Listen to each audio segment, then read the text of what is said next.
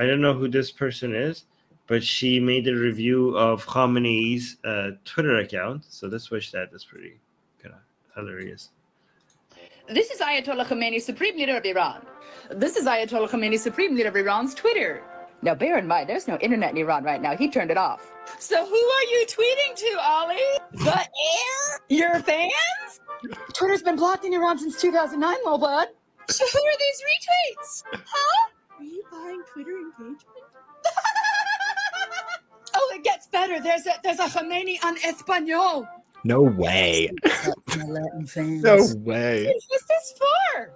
Hello, Senor Khamenei. I just love the way you publicly execute people. Please come to Mexico. It really speaks to me. Like, who is this for? Who is reading you in Spanish? Who do you think you are, BTS? So be clear, man. The riots in Iran are going very, very bad for Khamenei. Rioters have been able to overpower security forces on a number of occasions.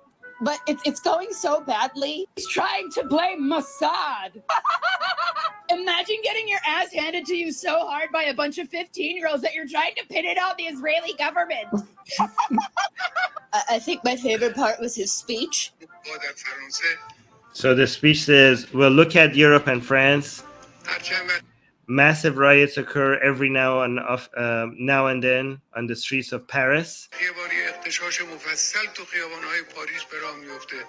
Oh yes, those famous riots in Paris where they set ablaze images of Emmanuel Macron. Oh wait, that never happened! The last time riots looked like this in Paris, it did not end well. Senor Khamenei, do you hear the people sing? Singing the song of angry men? It is the music of a people who will not be slaves again.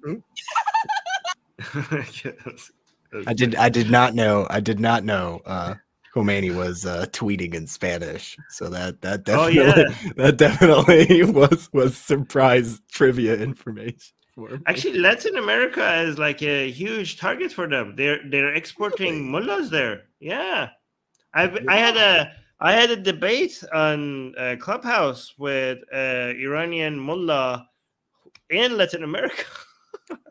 Why is there such a push?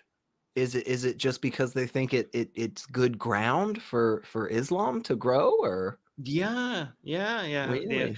They're very active in Africa and in South America.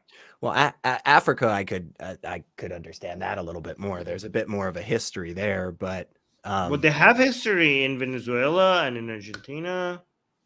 Oh, really? Yeah, they have a huge history there. Yeah, that's interesting. I'm gonna have to look into that. Oh, Gagin American just celebrated his 10-month membership, saying, could it be people leaving Catholicism? I don't know. Yeah, I don't know what it is. Yeah. There is definitely, I know, because on one of the other shows I do, we had a story about a growing like evangelicalism kind of in Latin America area, whereas Catholicism was really big. So there are some Catholic numbers declining, but we are tending to see them go towards the evangelical Protestant Christianity stuff, it seems. So, you know, I don't know if that's really better or worse. It's hard to know. I mean, the Catholic Church is terrible, but also like evangelical Protestants aren't great. So get my best-selling book, Why There Is No God, for free. Click on the link for it in the description.